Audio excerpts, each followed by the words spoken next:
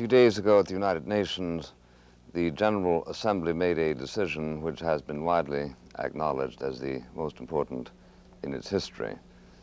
The decision was to admit the representatives of the government of Mao Zedong as representatives of China and to expel the representatives of the government of Chiang Kai-shek who had represented China for 22 years. The ambassador of the President of the United States in the United Nations fought for a compromise. He was willing to admit the representatives of Mao Zedong to the Security Council exclusively and to the General Assembly, but not exclusively. He insisted that the government of Taiwan owned a seat in the General Assembly representing 15-odd million Chinese who are not subservient to mainland China. He lost, we lost, in a vote so dramatic that it has been interpreted as the crystallization within the United Nations of a working anti-American majority. Here to discuss the implications of that vote are the American ambassador, Mr. Bush, and the chief of the Taiwan Chinese Information Service, Mr. I-Cheng. Mr. Bush was appointed ambassador to the UN last spring. He is a conspicuously talented human being, a son of a United States senator from Connecticut, expatriate to Texas, graduate of Andover and Yale, Navy fighter pilot shot down during the war in the China Sea, decorated, captain of a baseball team, entrepreneur in the oil business, congressman from Texas, narrowly defeated senatorial candidate from Texas. Mr. Gene Lo is a graduate of National Cheng Chi University in Nanking, with a graduate degree in journalism at Columbia University, a veteran of 2 wars who received the Medal of Freedom from the United States government for his work in Korea. For almost 10 years, he has made the case for nationalist China as chief information officer, and finally last Monday, he lost. I should like to begin by asking Ambassador Bush the preliminary question: are you at liberty to disclose the exact nature of your instructions from President Nixon? Yes, sir.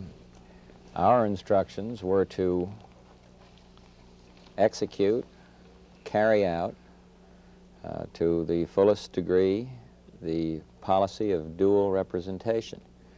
And this envisaged, as you said in the preamble, affirming representation for the People's Republic in the United Nations and affirming the continued representation of the Republic of China. Inherent in these instructions was battling against the very dangerous precedent of expulsion, something that the United Nations had not done, something that our opponents said wasn't happening, though the word expel was used because they were maintaining that we were talking about restoration of the legal rights and thus it wasn't expulsion. And so I was instructed to execute this policy as best we could. Well, now, when people talk, as they have in the last few days, about your steamrolling tactics, what do they have in mind? Well, some talk about steamrolling, and now, ironically, as of this very weekend, why some are saying we didn't steamroll enough. Kind of a spongy steamroller, isn't it? Well, it was. And arm twisting, I wish that I could say on the air when General Romulo called me over and said, I said, well, I hope you aren't concerned about these stories of arm twisting, and he used a beautiful Texas expression to explain twisting. He said, well, we need to do more of it. I must refrain from saying what it was, but there was some accused us of arm twisting, others accused us of now, in the wake of what I consider a defeat, frankly, for the United Nations, of not doing enough. What we tried to do was forcefully represent the position of the United States government, of our many co-sponsors, of the Japanese, the countries that are very closely affected by this decision, the peripheral countries of Japan, Australia, New Zealand, Philippines, Thailand, forcefully, all of us, forcefully representing these positions with what I felt was a high sense of advocacy, and I hope honor, to other countries. We started off, of course, with many of our staunchest allies against us, and they remained against us. But I need to know what a definition of arm twisting is, because we advocated the policy. I happen to believe in it. I happen to strongly feel that it made sense for the United Nations. I happen to feel that it was the only way that the Republic of China would continue to be represented in the United Nations. And I believe strongly, my problem was I believed our policy, Mr. Buckley. And if that's arm twisting by talking forcefully to the small delegates about it, delegations, I must plead guilty. But in terms, some felt that maybe we should have threatened or said, well, if you don't do this, we're going to curtail aid. We didn't do that, and that's, I suppose, open to debate as to whether we should have conducted ourselves differently. But we conducted a very forceful campaign. The President was keenly interested in it personally, and the Secretary of State had some 90 consultations, so practically hoarse up here, trying to get this across. And there was work in capitals. And the other thing I'd like to say before concluding an answer that turned into a speech is that this work went on in capitals, and it went on not just by the United States, but by many, many other countries who are close allies of the Republic of China. Mr. Loeb, may I ask you, is it your impression or the impression of your government that the United States worked less diligently than it might have to avoid the result you deplore? I certainly did not get the impression from Ambassador Bush's hard work. I want to take this opportunity, sir, to say that we deeply appreciate the effort of Ambassador Bush and the entire United States mission that in this past few weeks. Well, let me ask you this. If you had been President of the United States, could you have devised supplementary policies that might have made the steamroller more effective? I wish I were, but I can't answer. That's too hypothetical for me, Bill. In other words, you are willing then to accept the verdict of the United Nations as more or less historically determined, as something that was outside the power of the United States to forestall?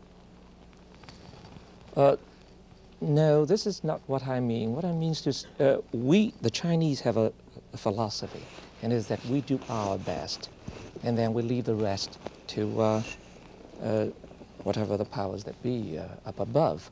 We believe that we've done a good fight. We believe many of our friends have put in a good fight. There are different assessments of whether that fight could have been more effective or less effective. But after the vote Monday night, we feel this is time for us to look forward and not to look backward. This is no time at all to apportion blame. Don't you think a little recrimination can be useful sometimes?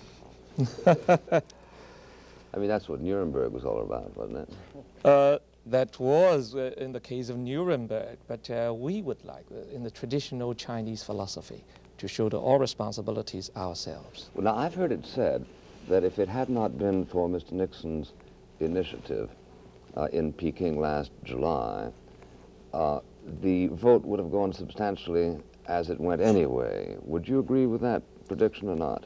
Oh, personally, yes. I think it has a lot to do with the entire change of atmosphere at the United Nations. No, you misunderstood me. I said it has been said that if Mr. Nixon hadn't sent Mr. Kissinger to China at all, it would not have affected the vote, i.e. that it was in the cards. You were referring to Mr. Kissinger's second visit. Or the whole announcement. The July one. Because, yes, the July one. Let's take the July one. The July one, of course, this is what, let's face it, this is what caused the entire shift. The United States has done a 180-degree shift in its positions, and this naturally affected the decision of other countries. Did it affect it critically? Critically, yes. Mr. Ambassador, would you agree? No, I wouldn't say that let me stop by saying that it could have had some effect, but I wouldn't say critically. And the reason I say that is that last year the Albanian resolution got won by 51 to 49. We were able, as my friend knows, with the support of other allies, to uphold the important question, what we call the non-expulsion resolution, and thus forestall the expulsion of the Republic of China. And I believe these numbers are correct, but subsequent to last year's vote, I believe that 12 different countries established relations with the Peking and broke off relations with the Republic of China. And inherent in those relationships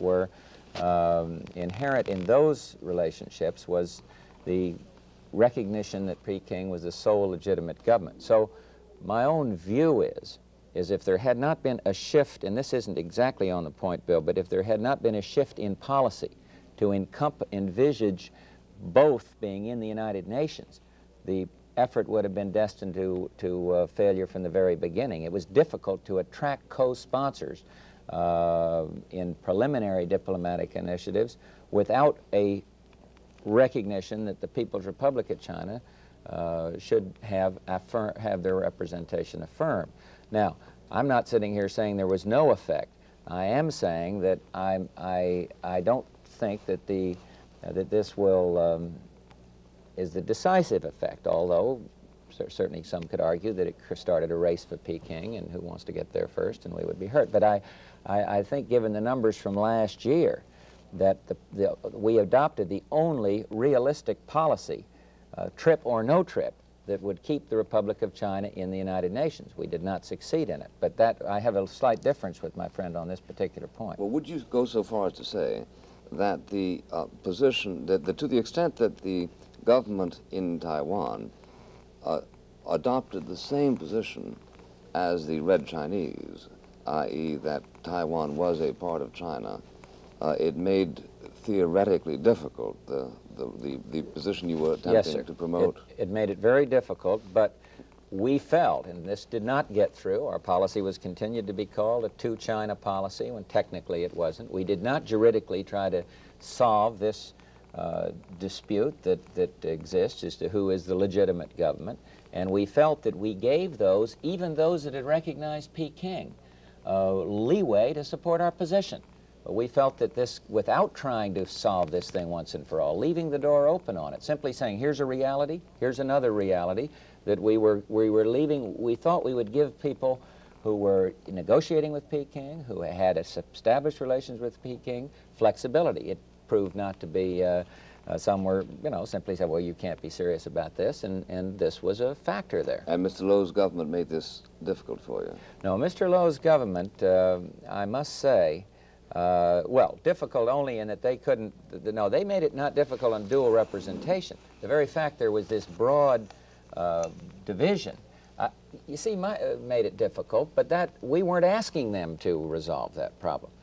There was some feeling in the United Nations of that, well, the U.S. can't be serious about this. I will admit that. We tried to argue very hard through a lot of diplomatic initiative and plus this non-juridical concept that we were desperately serious about two things. One, retaining the seat for the Republic of China, and two, the precedent of expulsion, battling against that.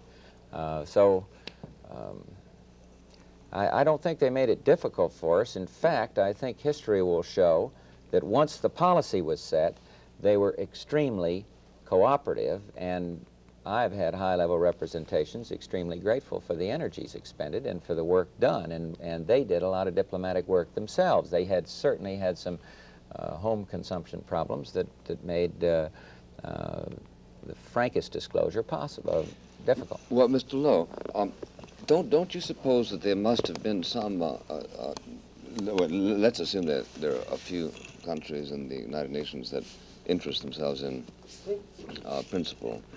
Wouldn't you suppose that they were baffled by the fact that your claims and those of Red China were exactly equal on the point that there ought to be a single representative for the twin areas, and that you therefore might have played into the hands of the enemy as a result of pursuing that point? It only appears on the surface baffling, but I think that we explained it very, very clearly to all our friendly countries in the UN. You realize as well as everyone else that even after we walked out of the General Assembly Monday night, there's still 35 countries who voted for us. They could very well have jumped on the bandwagon. It was a futile exercise for them to vote against it, but I think they stick to principles. And I do not think any of these, or even some of the others, had any misunderstanding in their mind as to exactly where my country stood. And in this regard, I think... Sticking to principles when you had urged them to take the position that Taiwan and China is a single entity, and under the circumstances ought to be represented by a single government. That becomes then a choice of your government or the communist government. Now, aren't they saying, well, we would prefer it if Mr. Lowe's government would permit us to think of them as two entities, but since you excluded that, didn't logic drive Well, them? let me put it this way. Diplomacy, some said, is the art to disagree on the thing. And I think there had been no difficulty when we made our position clear to these governments on the one hand because of our constitutional requirement, because of the standing national policy of government. We cannot ourselves agree, for example, with the due representation policy, but we would understand if the other governments, for reasons that they would like to see us continue to be represented in the United Nations. I think that was made quite clear, as the ambassador pointed out. I don't think there ever was any confusion in any of the chief delegates' mind as to where we stand in the first place and what would be the possible result on the other. Okay, Mr. Bush, let me ask you this then. Now, you say that as regards expulsion, a very dangerous precedent has been set. Do you understand the United Nations to have embarked on a new doctrinal course? Or do you think historians will interpret the events of the last few days as being signifying primarily a shift in the relationships of power, which makes the parliamentary aspect really meaningless, but the existential aspect of considerable strategic importance? It's too early to tell. Certainly, right now, it's going to be viewed as this shift in power. We were deadly serious when we were talking about the precedent of expulsion. Just in the paper yesterday morning, a few days ago, I read some, and I don't know to the degree of this man's responsibility or irresponsibility, representing an Arab group suggesting, hooray, the precedent is set, so these people that don't abide by the UN resolutions can be thrown out by 50%. History will tell whether anybody's going to execute this, but we wanted to guard against this. And we did not get through to our friends and allies. We made the most, and because they were saying, we're not dealing with expulsion. As Mr. Lowe knows, we're dealing with the restoration of the lawful rights. Please don't talk about expulsion. You're confusing things, Ambassador Bush, by discussing this.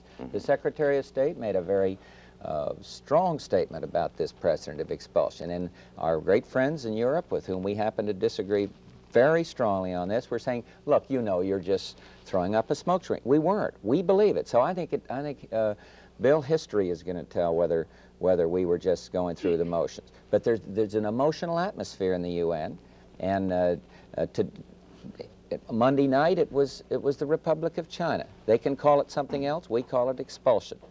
Some other night, it could be South Africa, given the emotion of the place. Some other night, and you know, you go right down the list. So we were battling against the precedent of expulsion. Well, history will answer that question. I grant that history will, but in a sense that is a cop-out, isn't it? But we've got to give history a helping hand. Now, well, I hope you'll be smart enough not to do this, sure, not to exercise this precedent that's been set. Well, now, is this safe to say that if tomorrow the majority of the Assembly of the United Nations were to vote to say that in as much as it has acted on the subject, any power, any nation that maintained a separate embassy in Taiwan was doing so in defiance of the findings of the General Assembly and therefore was itself subject to expulsion? Now, it would be preposterous, A, that it should do that, or B, that you would pay attention to it if it did. Well, certainly the last two things are true, and I can hardly see anybody saying that a representation in the UN prevents people from having whatever bilateral relations they want.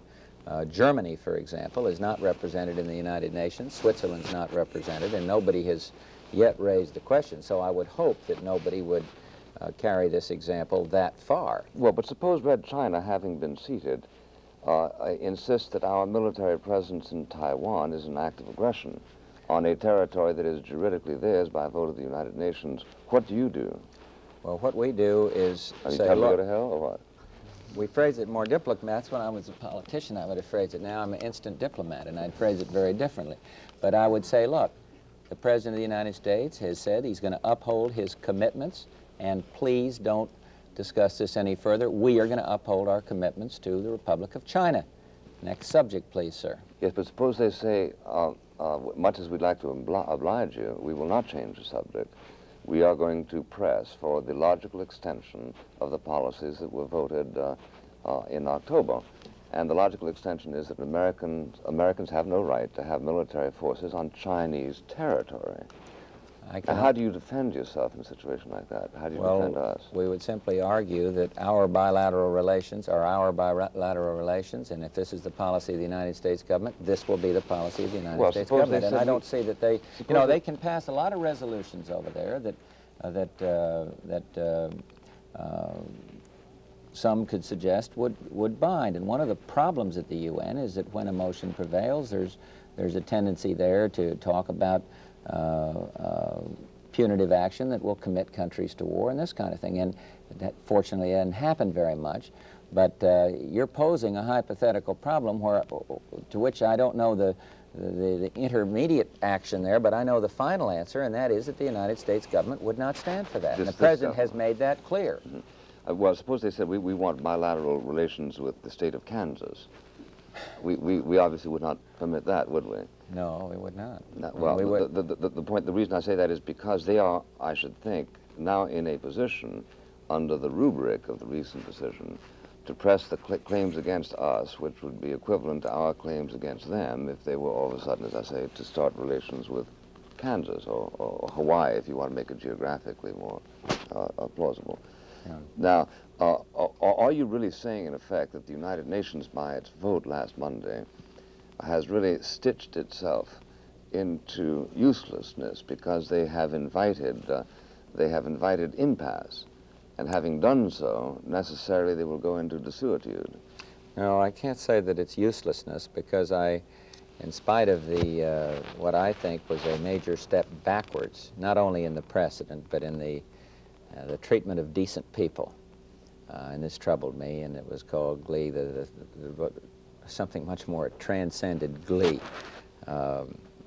In spite of this, and in spite of my deep personal involvement and regret, and our country's concern about the fact that the UN took a step backwards, I can't say that this one action alone makes it a useless organization, because I think there are things there that are to the interests of every citizen in the United States to support. And so I would hope that this would not be history's. Well, let me ask you this, though, Mr. Bush. Your background has always led you to abide by parliamentary majorities, right? When you won the vote in Texas, you went to Congress. When you lost it, you didn't go to the Senate.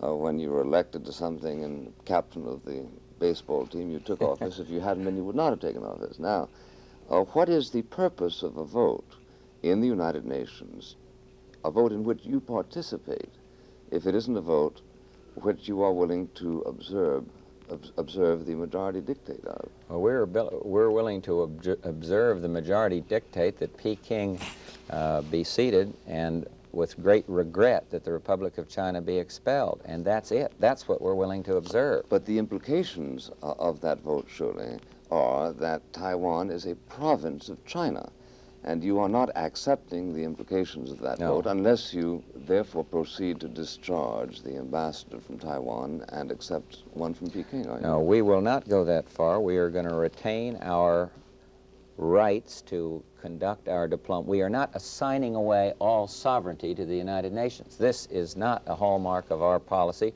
nor, in my view, should it be. But when We're supporting it when we can. When the United Nations tells you to boycott Rhodesia, you boycott Rhodesia, right?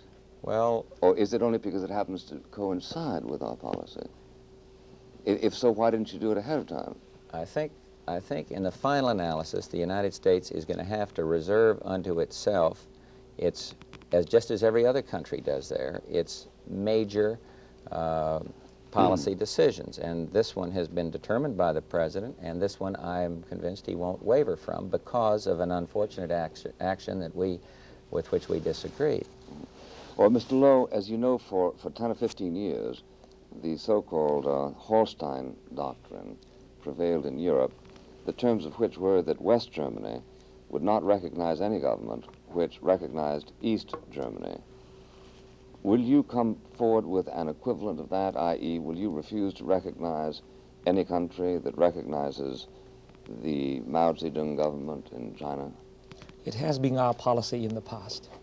How about the future? The future, I do not know, but I think Don't tell us that history will decide. No, but I think it's like the UN situation. I'm somewhat relieved after the, strange to say, after the Monday night vote, because it solved the dilemma for us. Because what? Because it solved the dilemma for us. We didn't have to choose.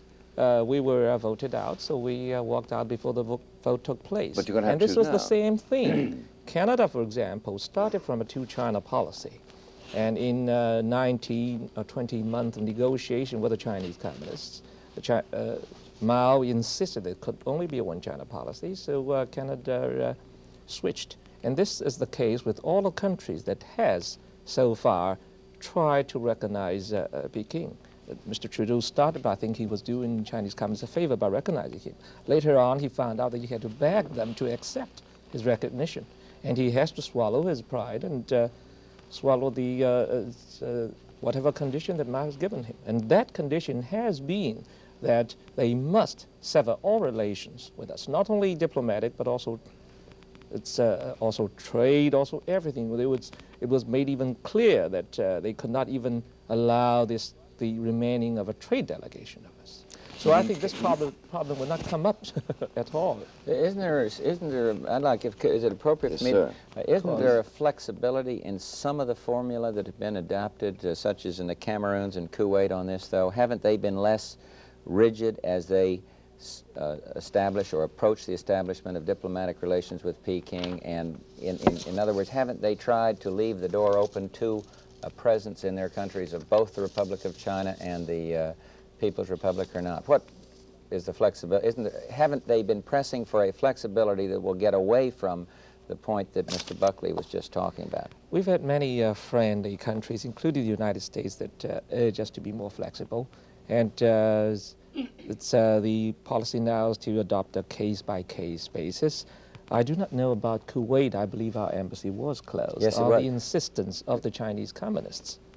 No, I just thought the formula under which these negotiations were, maybe in that case it turned out to be the same old formula, but in my view, in my recollection, I think that some of these formula were negotiated so there is a flexibility under which both can exist. I guess it hasn't happened yet, but I had a feeling that your government was demonstrating some flexibility there, where in the past there had, or was encouraging flexibility there, where in the past it had not been able to do that.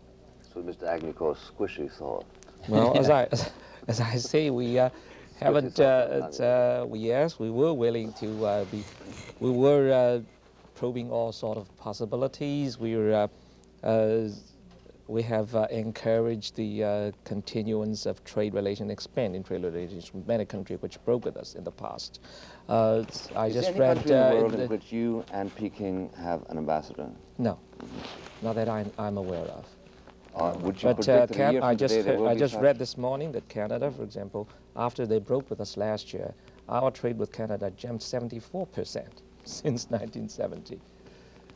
So we are doing all sort of things to try to promote bilateral relations, to expand trade, to expand economic contact. And I'm very glad to report that our economic muscle seems to be paying off.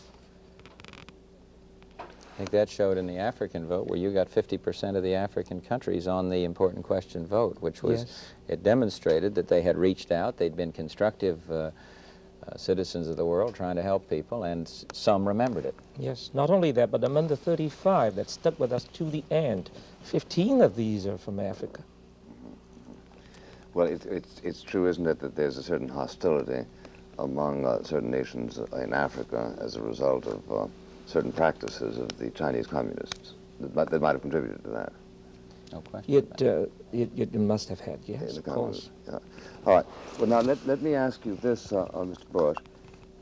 As you project the situation in terms of the future of the United Nations, do you believe that the instrument of expulsion has now become so easy that it is going to be the way by which the UN typically chooses to exercise sanctions?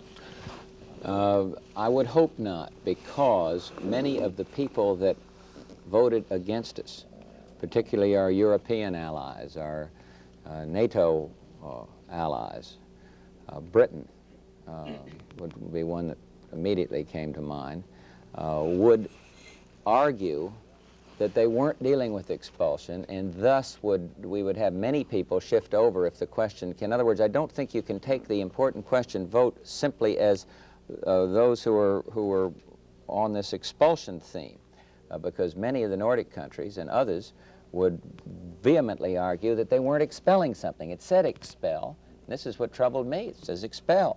But then they say, oh yeah, but it says expel the representatives of Chiang Kai-shek. It did not dignify them by calling them a government.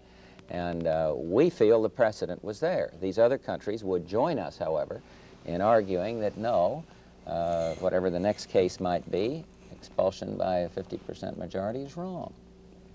Well, if therefore somebody moved for the expulsion of, say, South Africa, your feeling is that that however loathsome its policies were to a lot of people, they would simply decline to expel it, decline to use this as a sanction. I think we would argue, and I hope with some effect, that this would be a Chapter 6 thing that would have to go first through the Security Council and then 2/3 in the General Assembly, whereas on trying to argue that on the other one simply didn't work because you had a parliamentary body that saw fit to say this was not expulsion. Today, our strongest allies won't recognize that we were legitimately arguing the question of expulsion. We believed it, and we simply could not get that across because of bilateral commitments. I believe Mr. Lowe would agree that had been sought out or thrust upon others who are with us on many other important issues. Well, let me ask you then, Mr. Lowe, is it conceivable that your government could move formally in order to regularize the juridical situation, to secede from China, proceed with a plebiscite that approved that secession under international law, provided a part of a nation can succeed in its secession in the way that, for instance, Biafra did not succeed, it becomes entitled to de facto recognition. Would you consent to going through those steps in order to assert a claim for re-inclusion into the UN? No, I cannot conceive that such a course would ever be taken by the Chinese government. There are two levels of argument against it. The first is we always say that we are Chinese. We always agree with the communist regime that there is only one Chinese nation. There's only one China. And secondly, any thought of that, by the way? Yes, but however, with the important proviso that after the Tibetan uprising, our president went on record in a formal statement that once Tibet, the Tibetan people would be free to exercise their own free will, the government will abide by their wish, even if they want self-determination. This is the difference. Well, why wouldn't the government abide by the wish of Formosa to become independent? No, because the government is Chinese, and secondarily, it's as I was saying, it wouldn't be practical for us to reapply as a separate country, for the very simple reason the new membership must receive approval of the Security Council. With the Chinese Communist regime sitting in the Security Council, I think it's it's a foregone conclusion. It would simply be There's vetoed. absolutely no possibility. We wouldn't even think of such a thing. Miss Jervis. That's you, isn't it? Yes, that's me. Mr. Bush, I think I agree with Mr. Lowe that that the real issue in the UN was a credentials fight between two sets of contending representatives, both saying that they represented all of the people of China. There are Did I say that? Well, you said that your government claims to represent all of the people of China. Yes. Is that true? Right, and I think that Also that the induced it, yes. Peking says the same thing. So I think I kind of agree with you on that. Deduced it. As far as I know, there are the same number of states in the United Nations now as there were about a week ago. Hasn't the question of expulsion then been raised only in relation to South Africa in the United Nations, which has repeatedly refused to comply with all of the United Nations directives regarding apartheid in that country? And can you name other states who are now afraid of expulsion? Well, I mentioned an example, which I hope was an extreme example, in the state of Israel, which was brought up not by us and not by an official government organization, but by a professed, and I'm going to be very careful here not to accord the man more stature than he deserves in relation to Israel. But you see, where you and I differ is that there are two existing realities there. There are two existing realities. This governments, they've reached out to all over. They have into helping other countries. They're there. They're real, and they're not some individuals representing somebody. I mean, they're a legitimate government that's lived within the framework of nations constructively for a long, long, long time. Our country was prepared to say that Peking is a reality too. So this is why we didn't subscribe to the view of a credentials fight. We left open the question. We said if the UN is going to be more realistic, yes, it makes some sense to have quarter of the world's population represented. We believed that. That was one part of it. And the other part was that we don't believe the price tag ought to be the expulsion of an existing reality. No matter what you or I or the Europeans think of the credentials. They're both viable, independent realities. And this was the point that we obviously didn't get across, but it's the point that I remain convinced of it. So that's where you and I differ. Mr. Cooper. Yeah, Mr. Bush, you spoke before about arm twisting, and you then mentioned talking forcefully as somehow characteristic of the way that you had been accused of arm twisting. Now, in light of Nixon and Rogers' veiled threats, and today very much more substantive threats to withdraw funds from the UN, of which Mr. Buckley's brother is a sponsor of that resolution before. Eloquent sponsor, please. All right. I will even grant you that. Is a sponsor in our Senate of a bill before our Senate at the moment. In addition to the fact that there were reports that the U.S. had threatened to withdraw aid from small member nations of the UN. That's not true. All right.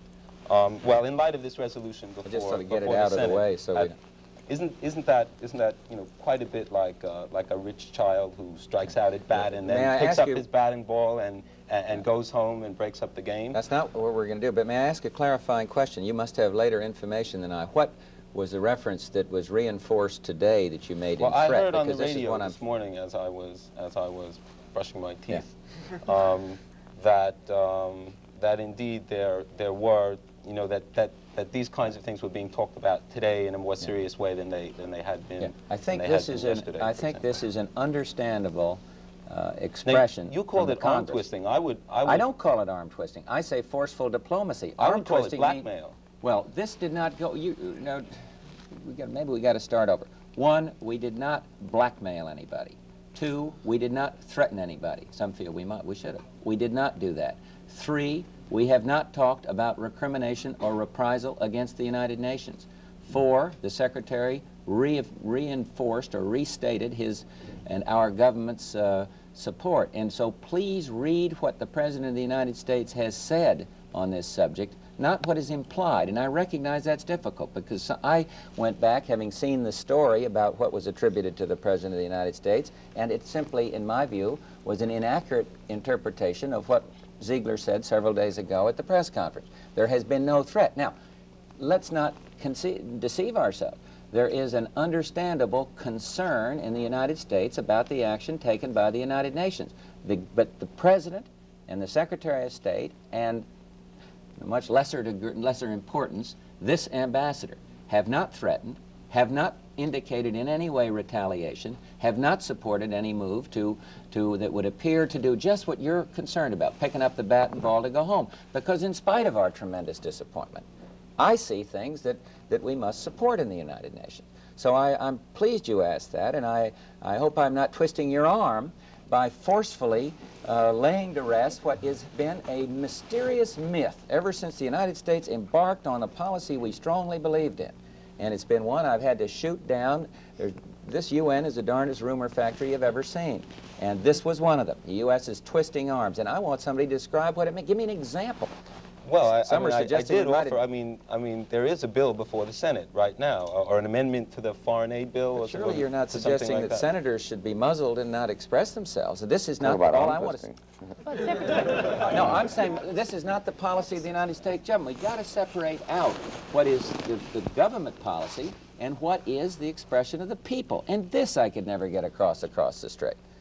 And please look at these statements made by the President and the Secretary, because this is our policy. I expect Mr. Buckley might argue with it, but this is the policy.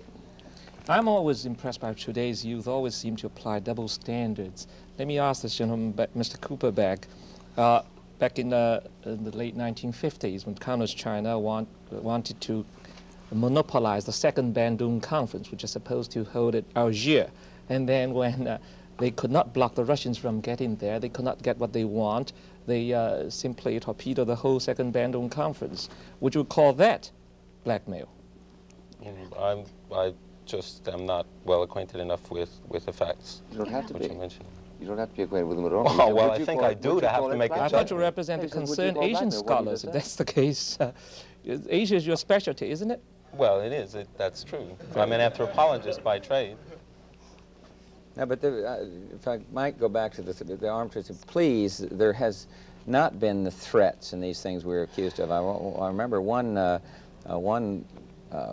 editorial that occurred that accused me of smoke room politics by a very distinguished editor, Mr. Reston, and I'm going to see him and ask him what it is he means, because we tried to conduct ourselves. Maybe it was too sportsmanlike, I don't know, but we did it forcefully, and we made very clear it was, in our view, to the interest of the United Nations, and we made it very clear we thought this policy was to the interest of the United States government. And beyond that, I think if you can't represent your government with a sense of advocacy in these halls, why, you're not serving the people. You're not serving the UN itself well. So it's here that we have a difference. Ms. Frank. I'd like to ask Ambassador Bush, if the United States felt justified in ignoring 700 million Chinese for over 20 years, why is it now deploring the loss of representation of 14 million on Taiwan, leaving aside the question of whether or not the people of Taiwan are really represented by their government? Well, it seems to me the question, without being critical, is a little unrelated. One, we were affirming representation for Peking for various reasons I'd be glad to go into. But two, the question of continuing, we never wavered in our desire to have the Republic of China stay in. No, three, you misunderstood her. She says, look, we went 19 years saying we're not going to recognize the reality of Mao Zedong governing China. Why should we be so shocked when only 5 days where the United Nations is adopting a similar position as regards Formosa? If we can ignore the de facto situation there, why can't they ignore the de facto situation there? Well, because we think there have been changes in terms of Peking's desire to come into the UN, Peking's establishment reaching out to the world in terms of diplomatic relations. Peking's not saying... Well, Peking's saying what's at one different point... between a year ago when we opposed Peking coming in and well, today? What's different there is a very pragmatic difference, and that is that no longer could the representation of the Republic of China be preserved, for one thing, plus the fact that we've had a major shift in our policy, which seeks more communication with the People's Republic of China. But the point that I think we were getting off on is the kind of the degree of democracy of the Republic of China. And I'm not sure that it's our... if we started kind of analyzing, you know, the freedom of elections in every one of the 131 nations in the UN, if we were to be the judges of their degree of democracy or their degree of participation, I expect we'd have a rather small number of countries over there instead of 131. And this was the point. Maybe I did misunderstand the question, but I believe, is that responsive to part of your question or not? I was more interested in the, as Mr. Buckley pointed out, in the question of the United States feeling that there was nothing wrong in the people of mainland China not being represented, whereas it does feel that it's wrong that the people of Taiwan are no longer represented. This switch in policy. Yeah. Well, I think there had been changes that I mentioned, and I think that from a practical UN standpoint, believing in the retention of the Republic of China, had we had no desire, had the President not moved forward toward communication with Peking, please accept my judgment, and I'd like to know, Mr. Lowe's, whether there would have been any chance at all to sustain the status quo at the UN. My judgment is that it wouldn't, because the Albanian resolution having passed last year, and with the shift in diplomatic relations since then, whether we shifted our policy on Peking or not, I'm convinced that the status quo would not have been retained. But isn't this fair to say, Mr. Lowe and George, isn't it fair to say that our position has been that the Mao Zedong government was an imposter government, point one, and point two, that its activities did not qualify it for membership under the criteria specified in the Charter, pure and simple. And what happened in the last year isn't that we consider it less of an imposter government. We have no reason at all to suppose that the 700 million people are being represented by the guy that Mao Zedong is going to send over here next week. On the contrary, we have every reason to suppose that he's sending over here somebody who is distinctly the enemy of the people. After all, they have to kill 2 or 3% of them every year, just to keep in mind. But we simply say we are living with the situation. There's nothing we can do about it. They continue to stand in the books of the United Nations as an aggressor, but things, you just got to get used to things.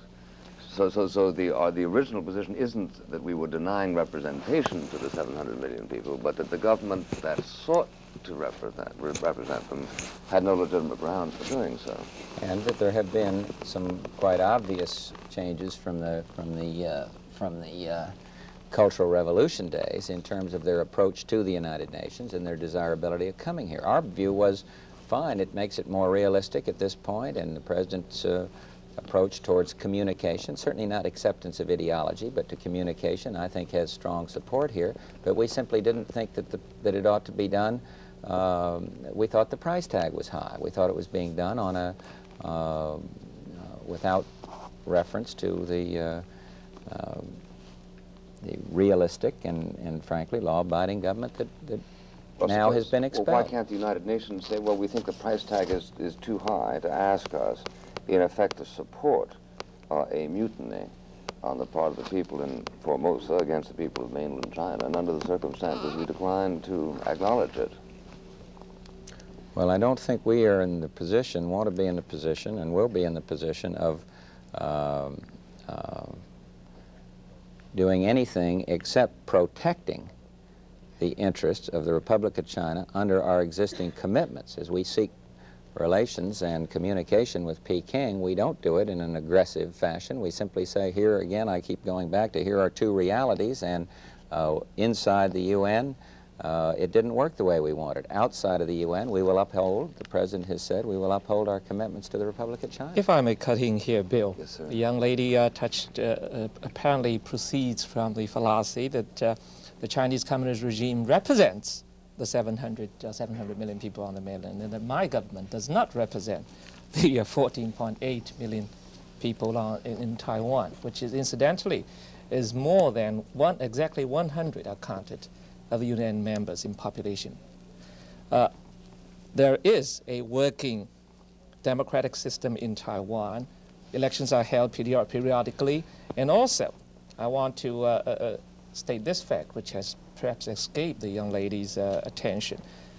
Earlier this year in the show, The Advocates, that's broadcast over these same stations, our Vice President, C.K. Yan, went on the record as saying, my government is prepared to hold a plebiscite in Taiwan as long as the Chinese Communist government also agrees to hold a plebiscite on the mainland to decide which Chinese government they prefer. And I think until our offer, which is standing one, is taken up and put to a test, I don't think anyone could even allege that there is lack of popular support in Taiwan for our government. Ms. Jervis. Yes. Isn't it true, though, Mr. Lowe, on the same point that the central government of Taiwan is composed of a body similar to our legislative, judicial, and yes. executive branches, which include proportional representation from not only Taiwan, but from all the provinces of China, yes. leaving Taiwan a very, very small voice in the conduct of such matters as international affairs and as the UN question and so forth. I understand that there is a provincial government, but as far yes. as the central government's policies, is that not the yes. case? You've done your homework well, but I do not know whether you realize the year before last there was an additional supplementary election held in Taiwan to re-elect, to add local representation on the national level, and that they are now studying means of further enlarging that representation. There have been many plans that have been now studied. From the most drastic one of scraping the setup altogether, conduct a re-election, to some modified ways of retaining a part but re-electing a large part of it. We are very aware of this. The government is doing everything it could within the constitutional framework to give the present population of Taiwan the largest possible participation in the government. This can be seen in many aspects. There's now 85% of the employees and local governments are native borns, and then more than 50% in the national level are also native borns. But our government has the problem that we brought over the Chinese constitution from the mainland. We owe it to our people, our brethren, that includes my father, my brother, and my sister on the mainland, to return the same constitutional guarantees to them. And therefore, you cannot simply, when you claim continuity in the constitutional system, you cannot simply just discard everything in the past. There was the precedents, for example, during the war. Mr. Churchill had to suspend elections in Britain until the war is won. Mr. Cooper. Yeah, I would wonder if you would, I'd like to put you in the sights of my firing line, if you don't mind for a moment. You spared, excuse me, you spared no effort in whitewashing Joe McCarthy's attacks on the supposed communists in our State Department in the early 1950s. No, I spared some effort. Well, all right. At any rate, you were quite vehement in your defense of McCarthy's attacks on the alleged communists in our State Department, who were supposedly responsible for undermining our support of the Chiang Kai-shek regime in the post-World War II period and in the early 1950s. Now, do you suppose that at this point, President Nixon, himself quite a capable advocate of a cause that you advocated in the 1950s, might be hiding some communists under his bed, and that he has gone over to their cause, and that it is the communists in President Nixon's regime who are responsible for the recent softening of America's China policy, and for his projected trip to Peking? Oh, and if not, don't you then feel that might be cause to re-examine some of your theories about the early 1950s? Which? About the reality of communist infiltration of the State Department, and that perhaps there may have been other kinds of factors involved in the people who upheld because X is caused by Y does not mean that X mightn't have been caused by Z. If that's the answer to your question logically. As regards the question, is there a communist influence? The answer is, of course, manifest. The communist influence is extremely important. It's the kind of thing that causes us to subdue those distinctions, which are really quite stark. For instance, you get Mr. Bush's distinguished predecessor, Francis Plimpton, standing up in the United Nations 2 or 3 years ago and says, colonialism has ended in the world. Now, I can't imagine anybody saying that in the light of the fact that there are 13 or 14 countries in the world which, if they don't do exactly what they're told to do by the Soviet Union, they get things like tanks running over them.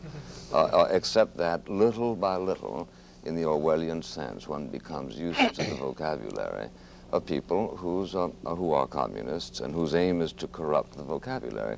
All you have to do is sit 15 minutes in the United Nations and listen to them talk about South Africa as something that ought to be the gravamen of the world's complaints.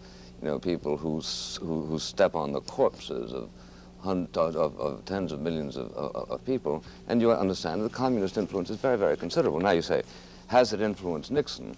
Of course it influences Nixon, in the sense that it influences reality.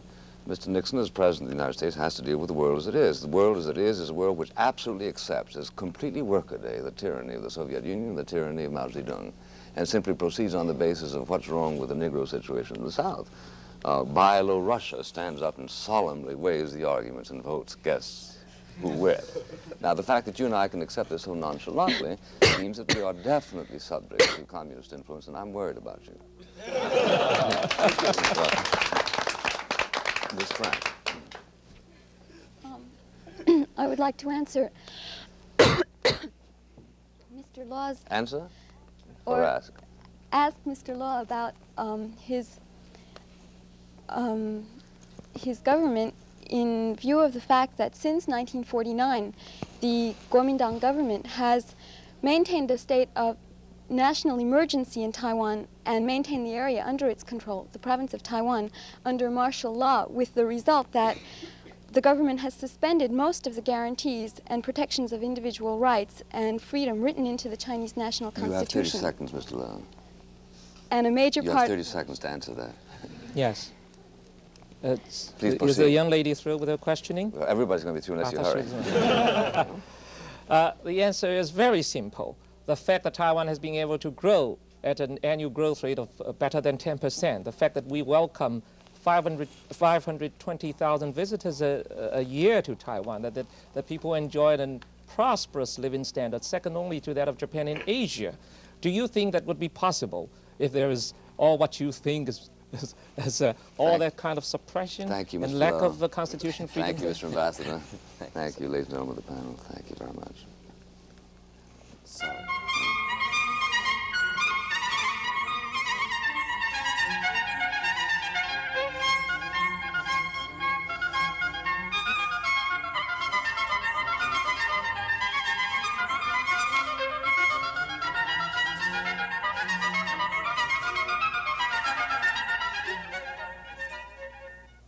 For a printed copy of this program, send 25 cents to Firing Line, Post Office Box 5966, Columbia, South Carolina, 29205. That address again, Firing Line, Post Office Box 5966, Columbia, South Carolina, 29205. This program was made possible by a grant from the Corporation for Public Broadcasting.